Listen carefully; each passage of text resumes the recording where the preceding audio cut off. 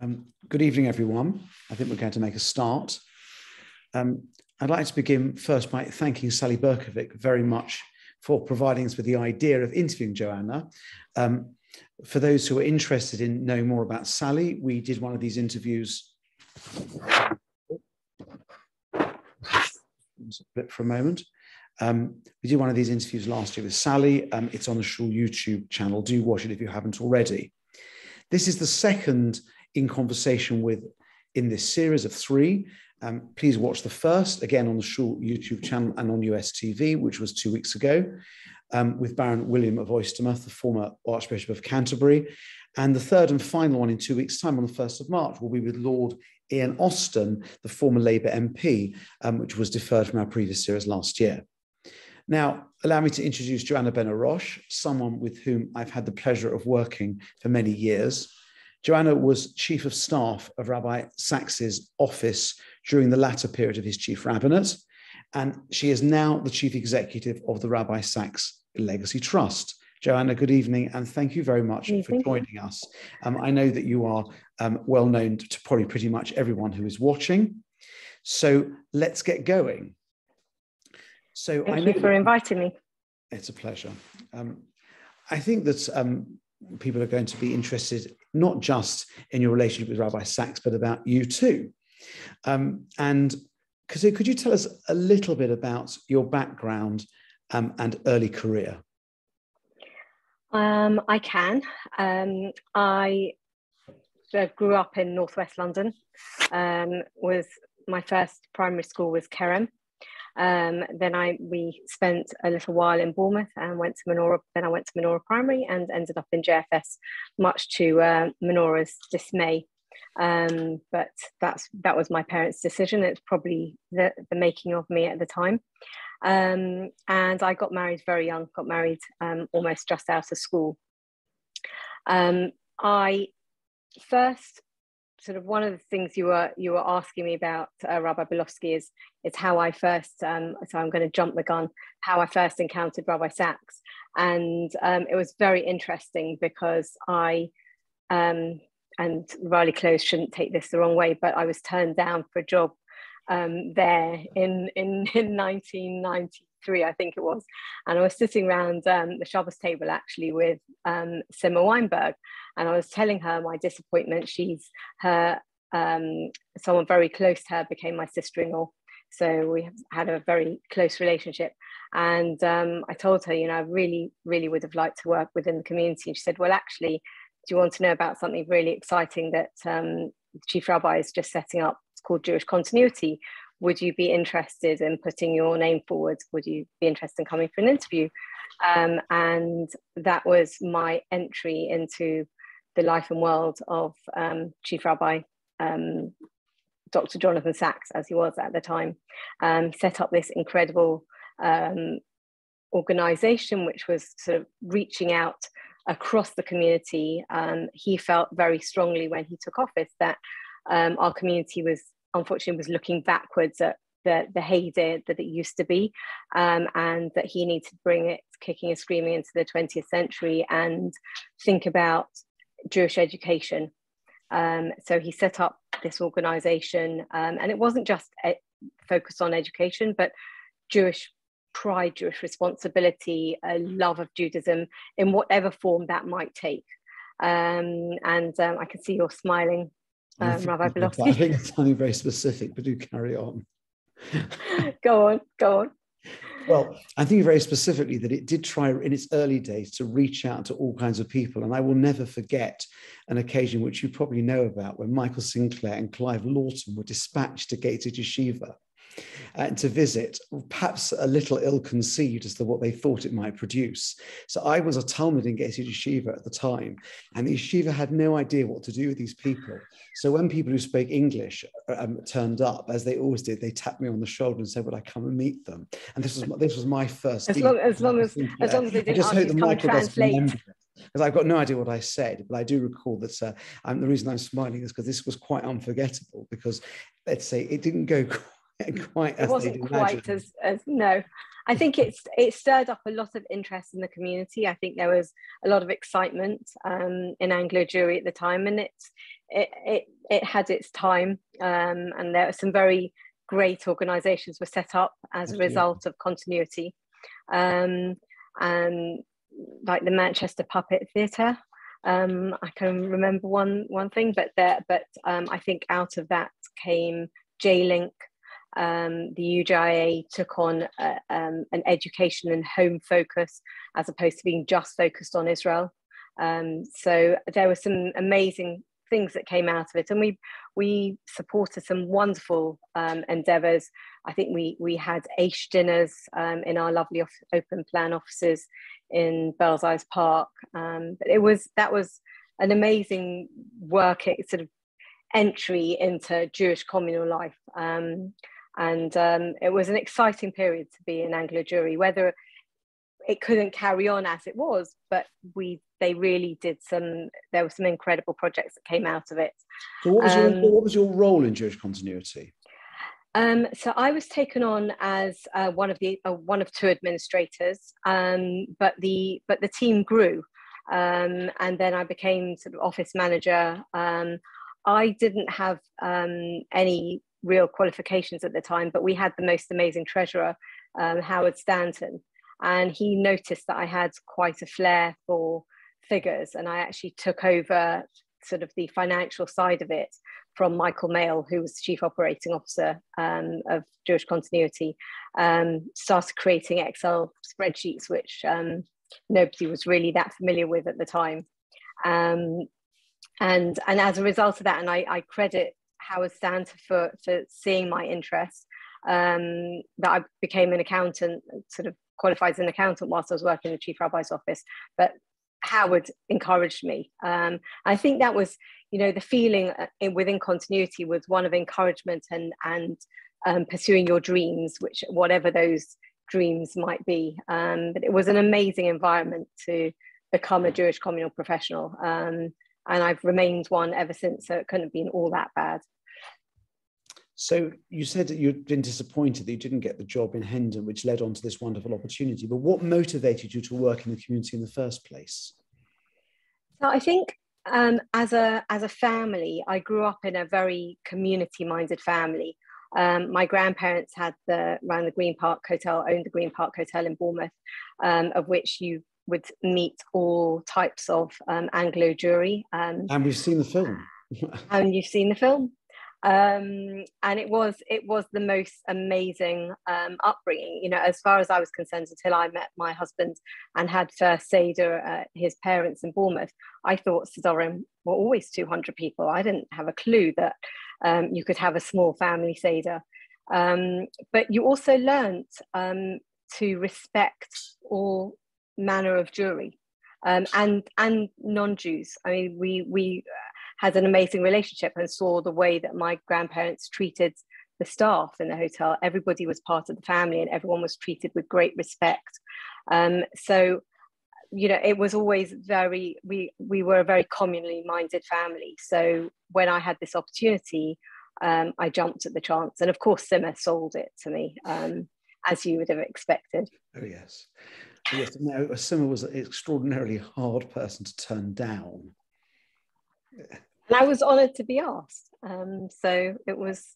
And so you ended up in a kind of a executive role in Jewish continuity. And then some years on, you find yourself as Chief Rabbi Sachs's right hand, and perhaps if I be so bold, minder and gatekeeper. And so that transition, when did you eventually, what stage did you take over effectively running his office?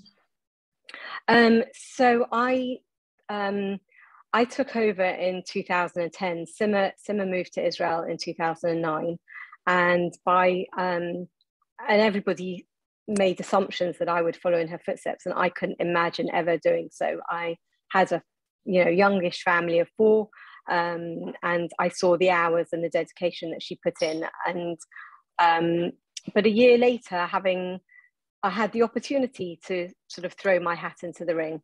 I felt that there were things that I could do, and I actually sort of wrote a letter to say, would you consider me for this position?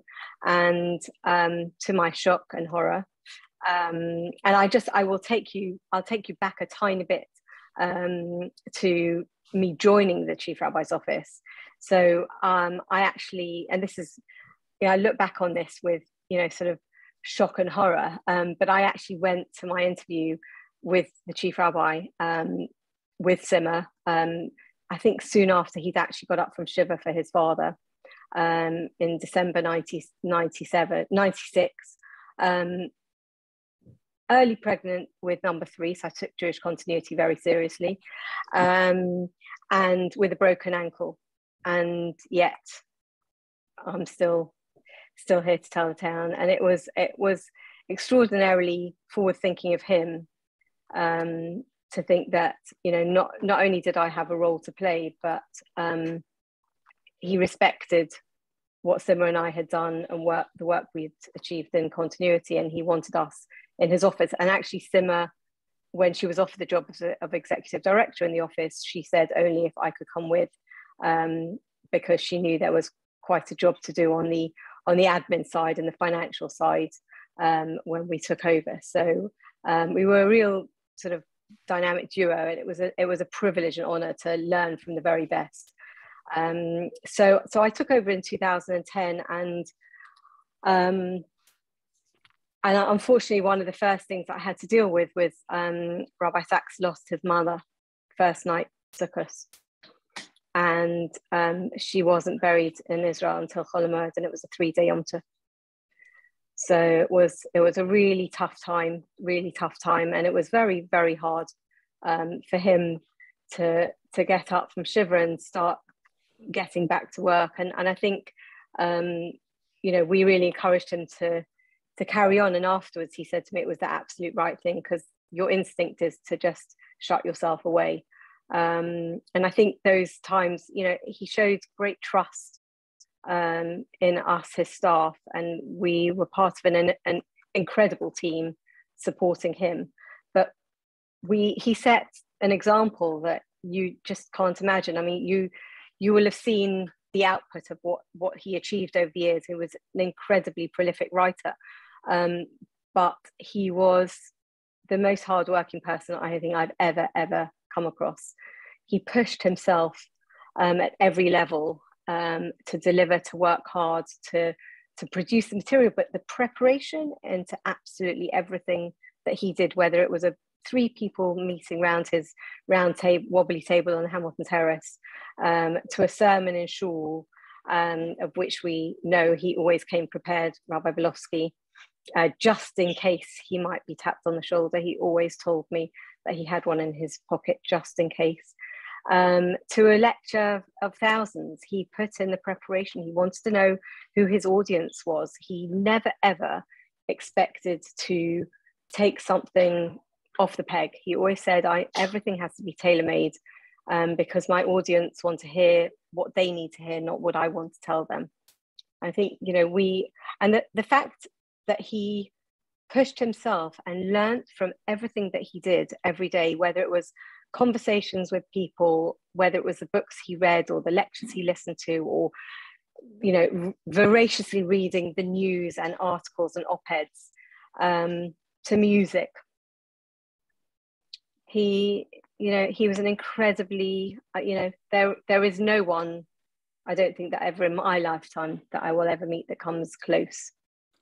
I was thinking about this, but I was somewhat exposed to his voracious reading, not just the breadth, but the speed at which he seemed to get through things, and have absorbed the content and be able to kind of reproduce it, use it, understand it, and critique it.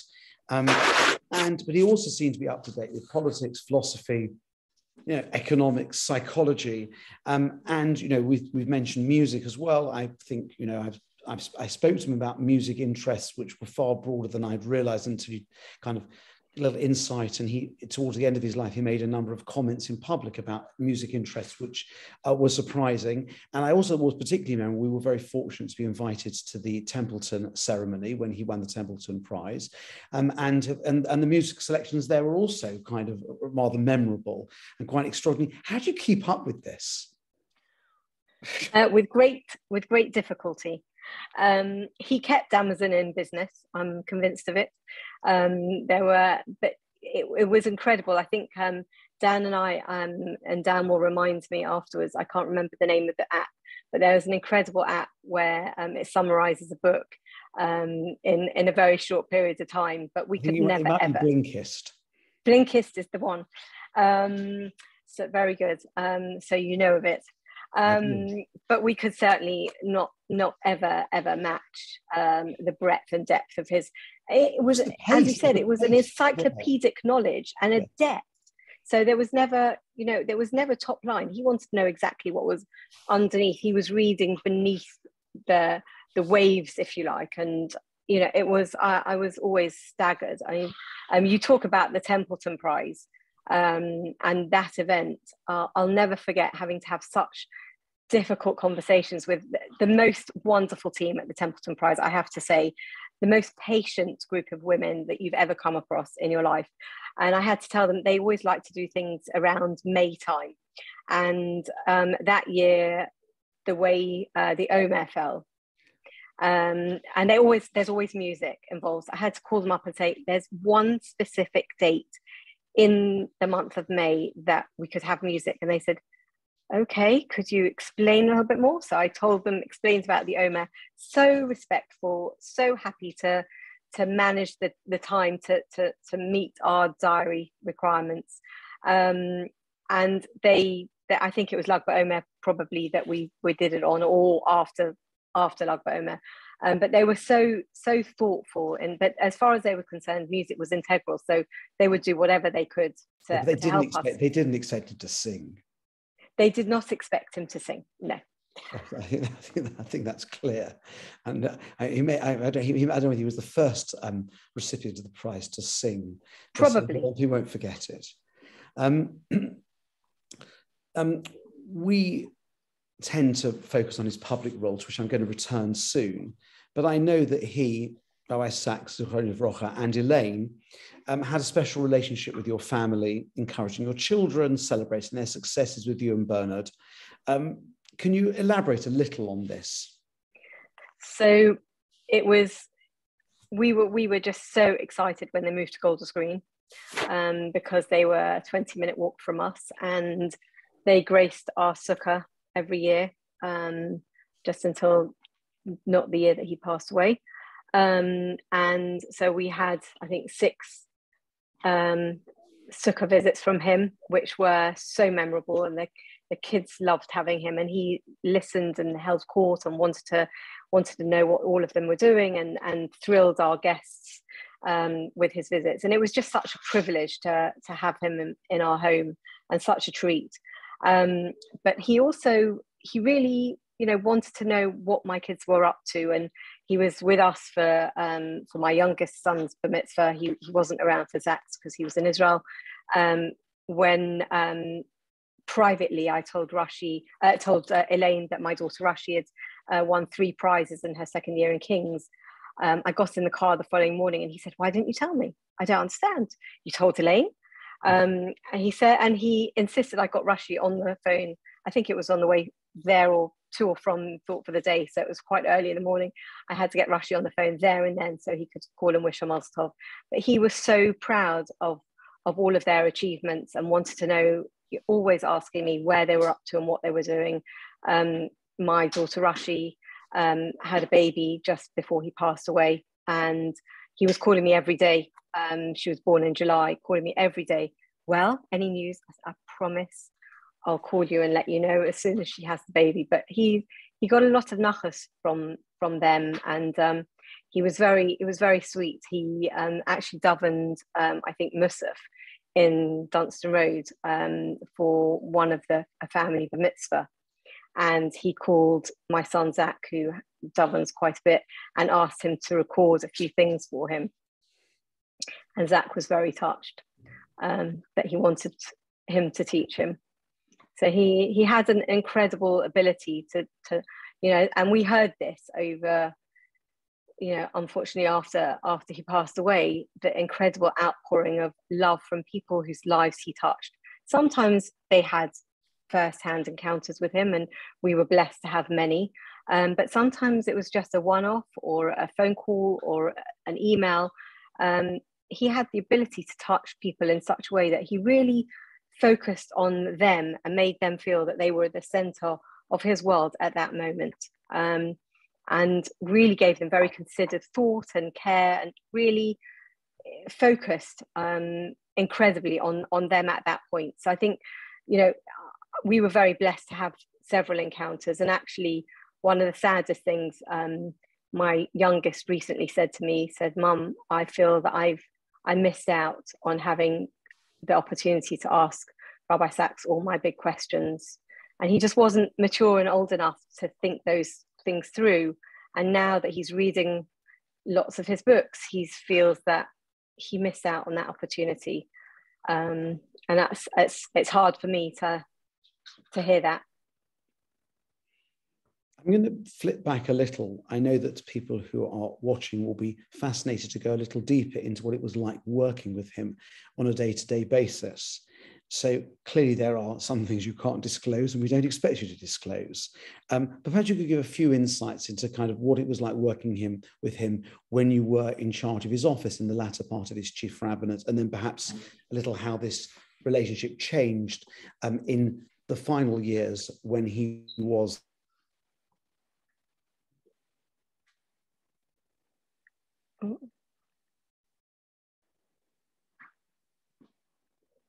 Rabbi Blofsky frozen, or is that me?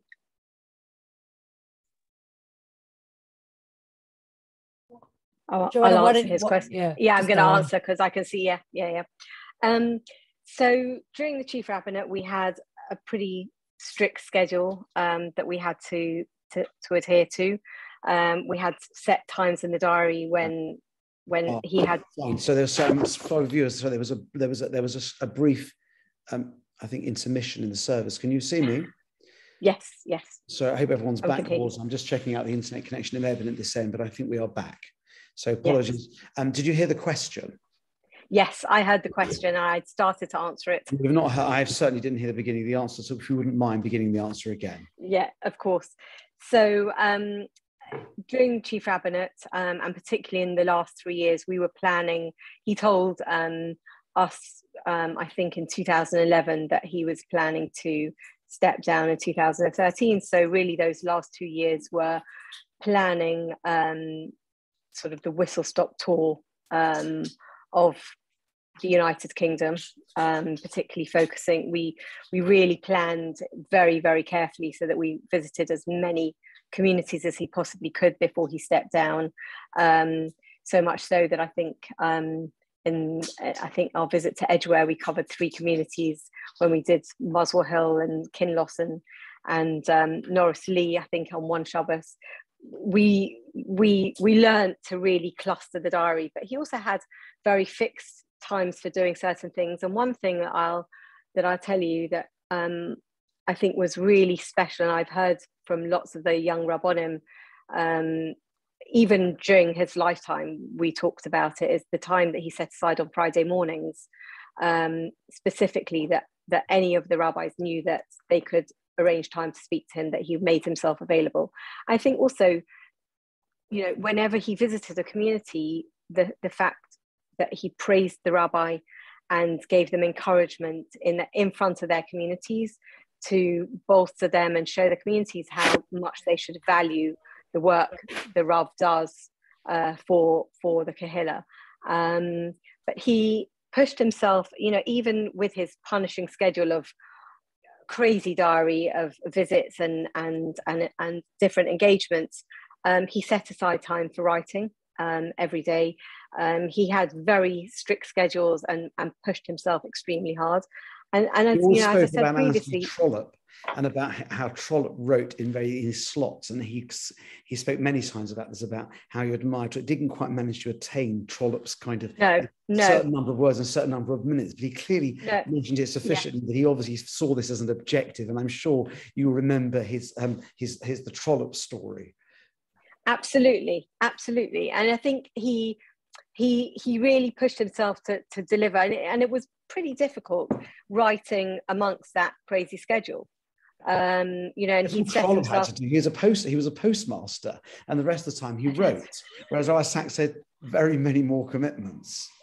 Very many more commitments, exactly. And the commitments that Rabbi Sacks had required him to do a huge amount of preparation for each of those commitments.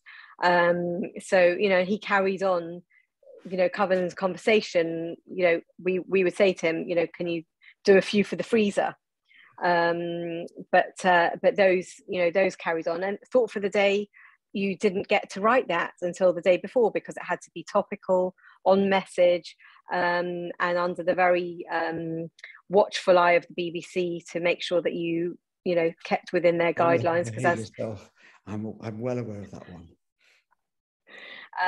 But they said, you know, Thought for the Day had no right to reply, so you couldn't say anything, you know, that was too couldn't say anything that was controversial. But Rabbi Sacks wouldn't. But he got the message out there in a very carefully measured way, with a certain tonality for the BBC listener and producer. But I think, you know, he used every moment of his day with such care. So, you know, he's getting the car on the way to an event, and you think, oh gosh, you know, is he just writing notes on the one that's coming up? No, he was probably 4 events ahead. And whilst feedback for him was very important, so he always wanted to know how he could do better. So I, you know, the amount of times that I'd make a call, not say Shabbat, to various communities, you know, how did it go this weekend? And they would expect my call. And Sunday morning, he'd want to know, how did I do? He wanted that feedback. He never rested on his laurels, always wanted to know how to do better, and how was he listening? Did the message come across? Did people understand? Often his sermons were road testing an idea, which would later become either a lecture series or probably a book. But he was always looking for ways to improve and better himself. And I think that was, you know, but also I think one of the things which always amazed me is how much he respected our opinion, wanted to know what we thought, and what could we add. And he always, you know, we'd come into the office in the morning, and, you know, you've no idea, apart from the things that were going on that day, what might come at you. And he'd call and he'd tell us about sort of probably the 64th idea that he'd had since breakfast, and want to know what we thought. Road tested an idea. Sometimes they were absolutely brilliant, but we said, you know, we need to stick to the knitting. But other times they were phenomenal ideas. You know, his compilation for Israel, the two collection CD, that was just inspired, and that was his love of music. But that required a huge amount of work. I don't think any of us quite understood how much work that was going to take, but it's still beloved today. And actually, one of the things that he said to us in creating that is, he said, do me a favor and make sure that my words aren't linked to the music, which I thought was staggering. And I said, but why, Chief Rabbi? People want to hear. He said, I want them to be able to skip to the music if they want to. They don't need to listen to my voice. Well, just thinking ahead, I mean, how did this change after he was, let's step down, but also it was evident that also somewhat the chief rabbinate clearly provided him with an extraordinary and unparalleled platform and opportunity, but it also confined him in ways that changed after he stepped down. How was it different in the remaining years when he was no longer constrained by the office? Yeah, I think he was much more relaxed. He was much less concerned about the kinds of messages that he put across. I mean, he was always deeply respectful, and was very cautious not to step into any communal debates on anything. I remember we spent quite a lot of time in the States after he stepped down to make sure that he gave space for his successor, for Chief Rabbi Mervis. But I remember once he spoken several times he spoken at what was called the Downtown Minyan in Washington Square around NYU, where he would spend significant amounts of time. And they called me up and they said, okay, so the topic this week for his sermon will be the Eruv. I said, I don't think so. So they said, well, why not? And there was a huge discussion going on at the time about the Eruv in New York, and how far down it reached and who agreed with what. And he would not step into a communal debate of that nature. That was a local issue, which he avoided at all costs, because he didn't feel that it was his place. He wasn't a Rav in the area, but it gave him a certain freedom to talk about other issues, and gave him the ability to write not in God's name, which he wouldn't have done whilst he was chief rabbi. And I think, that it was the first, I think it was maybe first or second book that he wrote after he stepped down. And it also gave him the ability for us to be able to propel is the wrong word, but to allow him to speak on social media. And I think that really allowed him to speak to a more global audience. We used to call it, globe trotting without the jet lag. He really had the opportunity to speak, and COVID showed that to us as well. The ability to speak to a much wider audience than just a local, sort of geographically placed audience. Yeah. Yes. And this touches somewhat on just a very brief one, which is, reflecting on interacting with you over the years when he was chief rabbi and subsequent. Of course, the relationship with my family and my community changed dramatically after he stepped down as chief rabbi, because to our delight, the Hindu Lane relocated came back to Golders Green, to his old stomping ground. And of course, but nonetheless, there were still ways of accessing him and ways of not accessing him. And even if it wasn't necessarily very occasionally to call on Elaine's mobile, nonetheless, what I found very interesting about this is that you managed to, this is about you really rather than about him, and maintain the balance between access and protection, and even steering him away. There's a particular conversation, I probably can't say what it was about, where I managed to get him to agree to something of which you clearly disapproved. And I can see you shaking your head, and suddenly he was saying, well, maybe not, and so on. So I think you managed that very well. And you were the model of discretion. For example, I've never once heard you refer to him by his first name. In fact, nor anything other than Rabbi Sachs. And I think this is absolutely admirable that you managed to maintain his balance. But it was not in a way that frustrated access, but protected him whilst enabling him to fulfill his role properly. And this is really an observation. If you'd like to comment on that, then I'm happy for you to do so. So it was actually amazing that he would, there were a couple of occasions when my shaking my head gently it wasn't encouraged him. On this occasion. It wasn't not. Yes. Right. So I often got a call Sunday morning from someone who said, oh, I met Rabbi Sachs in shul, and he promised me to do X or promised me to do Y, and I would have to sort of extricate him because he just didn't like saying no to anybody. I mean, even not you, Rabbi Belofsky. So it was quite a challenge to gracefully extricate him from that and make the person feel that actually they never really wanted to ask him to do it in the first place. And we're very grateful. Less successful with that strategy with me, but okay. But no, I remember. I mean, you are going to ask me about some favorite moments, but just on the shaking of the head, I remember being with him at TED, and it covers a few things of the preparation that he put in. I didn't attend TED with him, but I did go to the rehearsal, which was an absolute eye-opener. They encourage you each person to come and rehearse. And in fact, they probably wouldn't let you on without rehearse. They want to see you rehearsing, but they encourage you to come and see somebody else rehearsing either before or after you.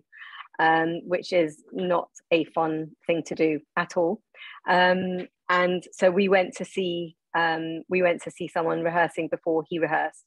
And this poor man, who is probably one of the most successful hedge fund owners in the world, stumbled his way through 20 minutes of rehearsal.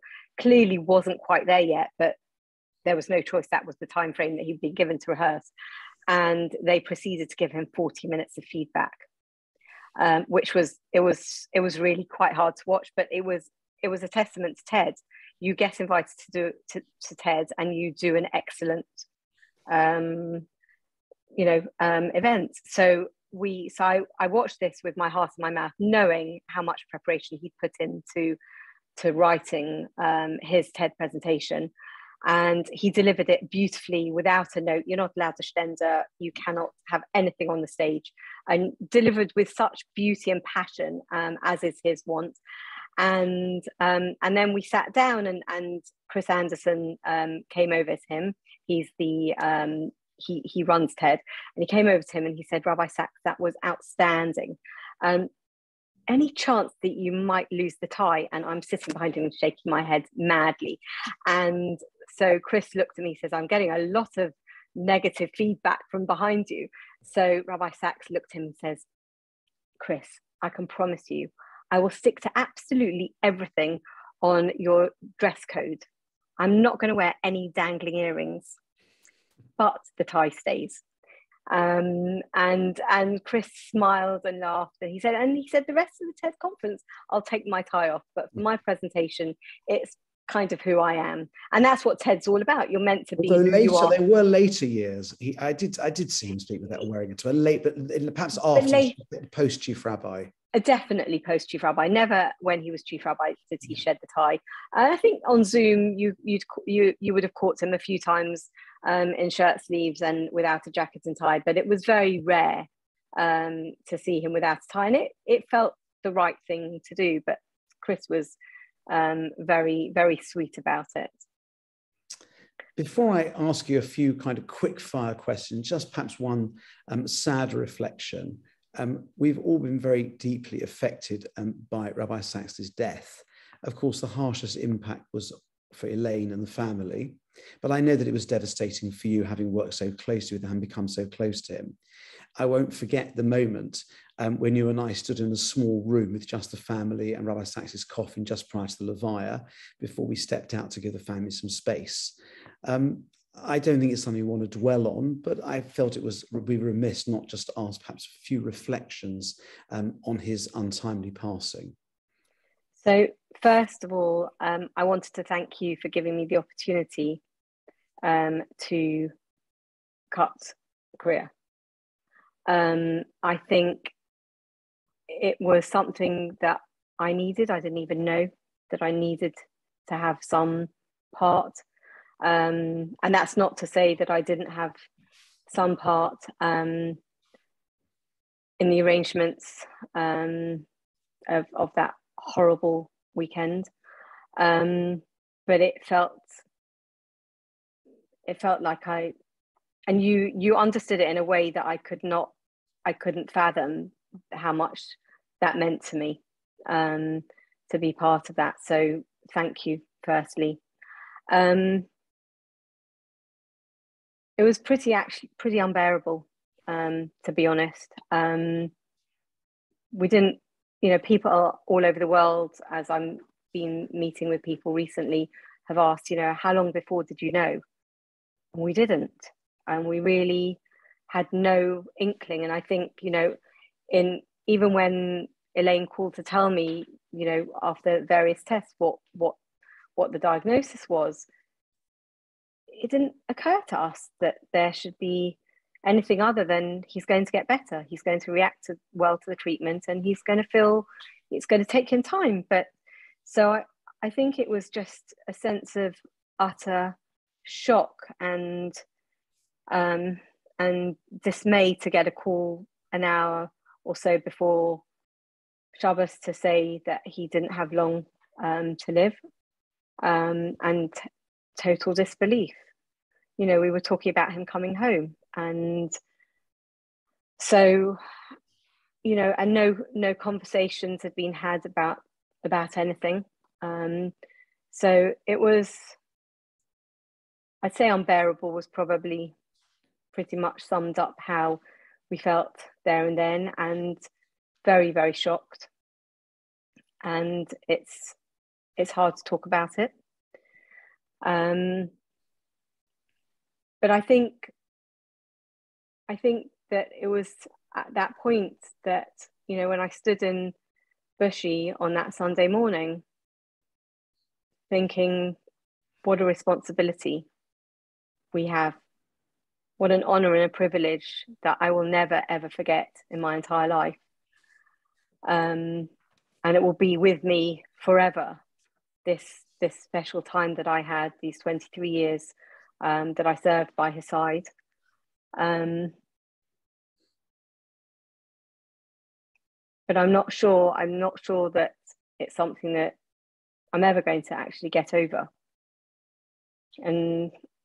But we have a responsibility, and his ideas and his teachings and the impact that he had on all of us, and please God, will have on generations to come, rests on us to make sure that future is there for his legacy. But yeah, it's not the easiest thing to talk about. No, I appreciate your candor. I think it was appropriate to mention it, but let's move on. Quicker things. So go back to your role as Rabbi Sachs, and we're kind of gradually winding towards the end. These intended to be fairly quick fire ones, not long conversations, although elaborate as you feel. So please mention if you can think of 3 favorite conversations, maybe topics rather than the actual conversations, because that would take us all night. And despite my joke at the beginning, we are certainly planning to finish before 9. 3 favorite conversations. So probably one of them was about West Wing. He got me totally hooked on West Wing. He and Elaine bought me my first 2 series to watch. And I think that was one of the journeys. The journeys in the car were the best times, when he really wanted to know what was going on in my life, in the kids' life. But we would talk about all sorts of things. So I was really trying to think about this. There were just so many that it's hard to pick out particular conversations. It's a slightly unfair question, given there were thousands. Thousands. But I think one of the conversations, and it was a recurring conversation, when you got off a plane, he'd always want to know, so what did you watch? And conversations about films when we were walking to and from an event. I can't remember which. I think it was The Marriage Story. We were walking to record his. He was recording Not in God's Name for the audiobook. So we did a lot of walking backwards and forwards from the studio, and he said to me, "So what have you watched recently? What recommendations?" And he was the one that he would say he hadn't watched anything, but I said, he watched far more things than I. He was always saying, "Have you seen this?" And he watched that. I obviously don't know what he was talking about. But so I said to him, I really struggled finishing watching The Marriage Story. I think that was it. And he said, "Oh, good. So did I." He said it was too sad, and I said, "Yeah, it wasn't something I couldn't actually bear to listen anymore." And he said, "Good, I couldn't either." And then he told me something else that I shouldn't watch. So those conversations were always intriguing, because he didn't just watch a film for enjoyment. He wanted to know why was someone writing about it, what motivated them, what was on their minds. He could always see. I mean, Dan will tell you about watching the Lego Movie and what he got out of that movie, and Emmett. Yeah. I remember him talking about that movie and talking to guests at the meal here about that. And me having the engagement with the guests, and I had no idea what it was talking about, but they'd all seen it. Yes, exactly. So loads and loads of conversations, and so much did I learn from him in those conversations. But it was either a book or a song or a piece of music or a piece of news. And I think that's one of the things that I got great joy. Before you get in the car for thought for the day at 7 a.m, it's quite important to read the newspaper. And I never knew whether he was actually humouring me, but if I told him something he hadn't read about or heard about, he got quite a lot of pleasure from me telling him something he hadn't read about. I'd just like to inform the audience that while I do Portsmouth Thought Radio too, I go on the tube. Right, there is no car. I'd just like to make that clear to the audience that I've done at least 150 of these, and although during the pandemic they've been recorded remotely, I've been more than 100 times, every time on the tube, no car. Rabbi Sachs loved going on the tube and on the bus. Yeah, right. But not at 7 a.m. Yes. Okay. You attended hundreds of events with him. 3 most memorable events. So I think it would have to be the final dinner that we did for him as Chief Rabbi.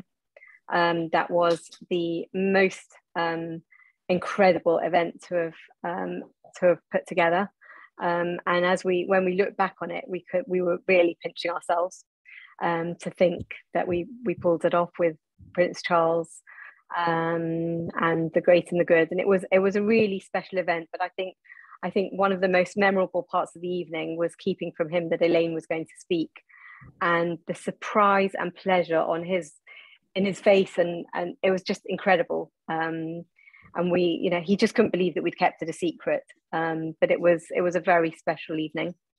Second, number 2, Templeton Prize. Right, I missed the first one because it was our daughter's graduation. At the Templeton Prize I was at. So what about that one? So Templeton, as I mentioned before, we worked for months leading up to the event with the Templeton Prize team. One very quick memory that I will share with you about Templeton. So we travelled back and forth with the Templeton team quite a bit in the car with Rabbi Sachs. There were 2 of them that came for the prize, and 2 of them came earlier when Prince Charles presented Rabbi Sachs at a private ceremony with an award because he couldn't be there. And we were in the back of the car, and the Templeton, one of the ladies, leant over to Dan and I and said, "I cannot believe that I'm in the back of the car with Rabbi Sachs." Now, think about previous Templeton Prize winners. They're not an unknown bunch. And she just got such pleasure knowing. And Rabbi Sachs leant over to Dan and I, and to me particularly, and said, "I don't understand, what's so special?" And I said, "Rabbi Sachs, I pinch myself every day that I have the privilege to work for you." And he was blown away. He just, so that's one memory. And then the other I've referenced is Ted. It was just the most incredible experience to go with him to the rehearsal and see him perform so beautifully. And so that it was what he'd always hoped to be able to do. And I think we got such pride in him presenting at TED. Okay, 3 most memorable public figures that you met with him. Prince Charles, obviously. Such a down-to-earth, lovely person. I think I got to meet him 2 or 3 times, once at the dinner, but also when he presented the Templeton Award to him at Clarence House. It was just such a privilege to meet him, and he was very funny because when Rabbi Sachs had great pleasure in introducing us, it was just the family, Dan, Debbie and I, who went to Clarence House for this event with the Templeton ladies, and he took great pleasure in introducing Prince Charles to all of us. And so he told Prince Charles that I ran the office, and he said, "How do you keep up with him?" Right. And it was we met some most amazing people over time. Another couple of examples. President Rivlin.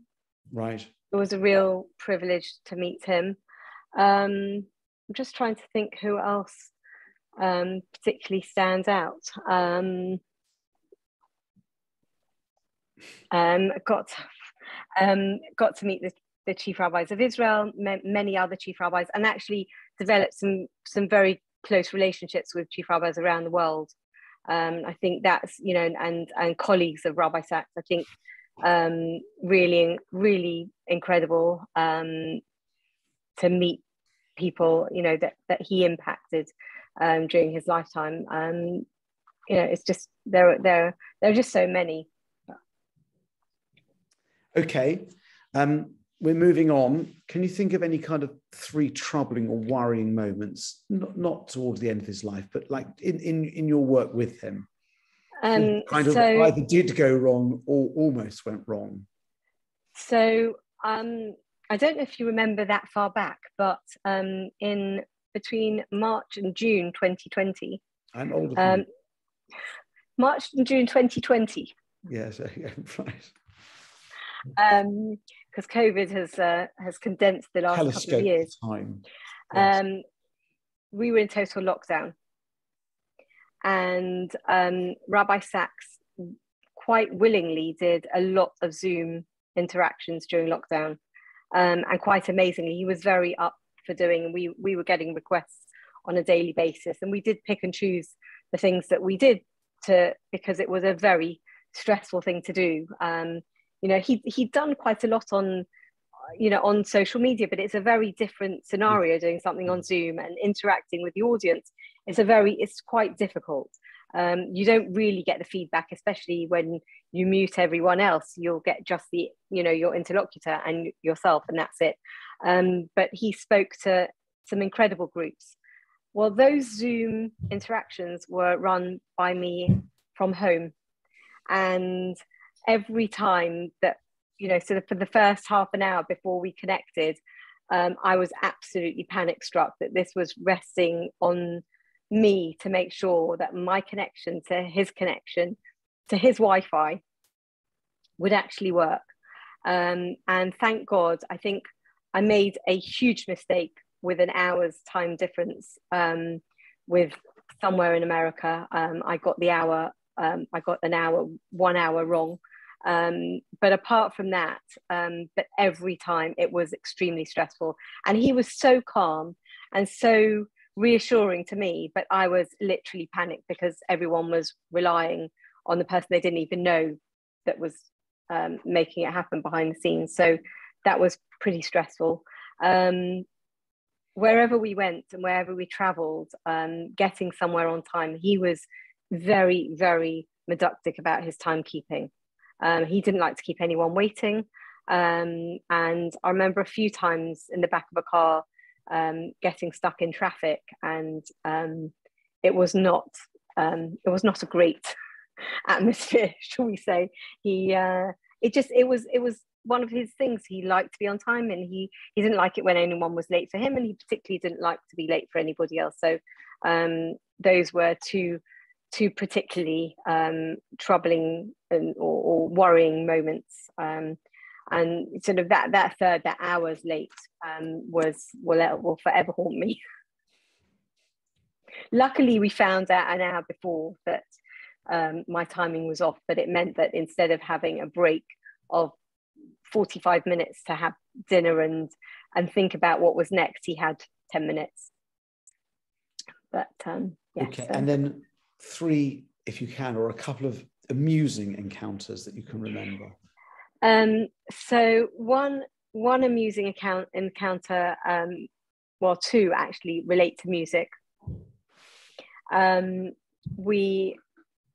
used to have my phone on silent, and I think I was so scarred from this that I actually sort of still keep it on silent, which is probably annoying for some people that they can't get to me straight away. But I had my phone. Pardon? I can't say I've ever had that. Never ever. So my phone was not on silent. I was fixing something upstairs on his computer in the office, and he must have come up to check on me, and my handbag and my phone were on the other side of his office in the attic, and it rang, and my ringtone at the time was Bohemian Rhapsody, Queen's Bohemian Rhapsody, and I don't know who was more shocked, him or me.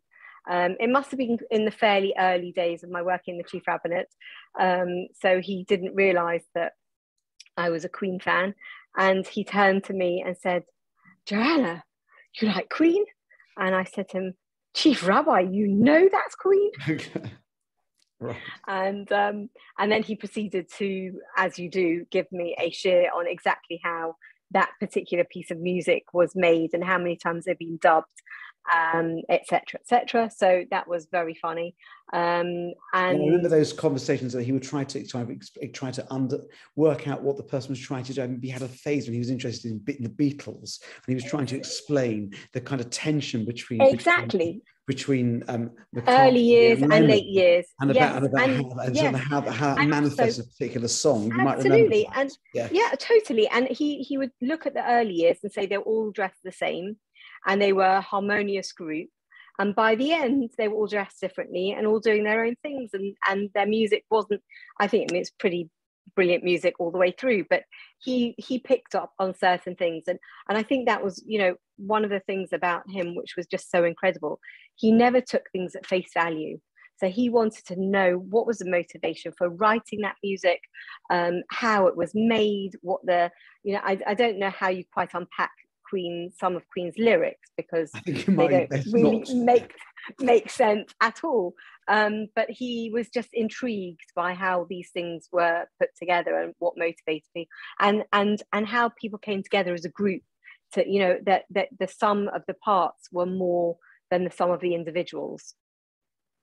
And I think that really intrigued him. And we talked about Templeton, we talked about Ted, which were, you know, some of my most other amusing encounters.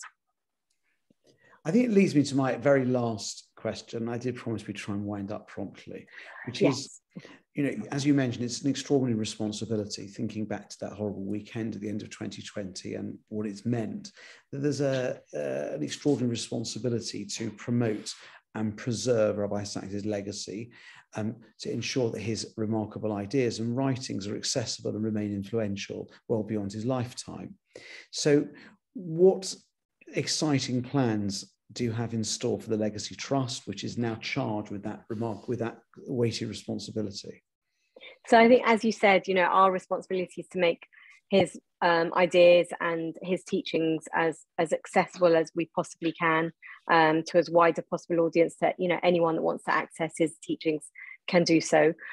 So we just launched a brand new website. We soft launched it. We will make a bit more of a song and dance about it in the next few weeks. It has been noticed. It's been noticed. The idea is to bring as much as we possibly can and create a digital archive, a digital portal where you can find almost anything. That is the idea, almost anything that he's written, spoken, all the video content. We created indexes of his books, and that's an ongoing process. We're beginning translations, and we've got some amazing support in getting those translations done, because we're beginning to see that, you know, people in France and Germany and Spain and those languages are spoken around the world want to read him. One of the biggest projects we've got, Please God, which is really underway at the moment, is in Israel. We found that there is a real appetite to get Rabbi Sacks' teachings and ideas into the curriculum in schools in Israel. We're working with Misrad HaChinuch. It's a very clever situation in Israel, that there is a funnel to work with. So getting him into the schools, into the mechinot, into public society. We're finding lots more people are reading him in Israel than ever before. So Israel is one of them. Education system here and in the States, so sort of in the diaspora.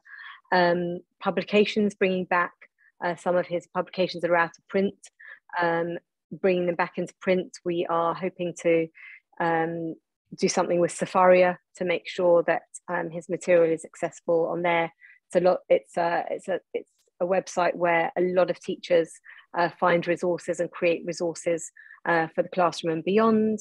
On the publication site, again, translating as many of his books into as many languages as we can, where there's an appetite, and even so far as Arabic. We've been approached to translate a couple of his books and possibly more into Arabic and create something in the UAE, which is quite phenomenal. And global initiatives, you know, you were part of the Communities in Conversation last year around the art site, and please God, we'd like to take that wider this coming year. The Sacks conversation, we would like to do it in Israel next time, and then maybe America. Just giving people an opportunity to learn from Rabbi Sacks, to teach him, and make sure that his teachings and ideas live on for generations to come. Well, I think that is a very good place to stop.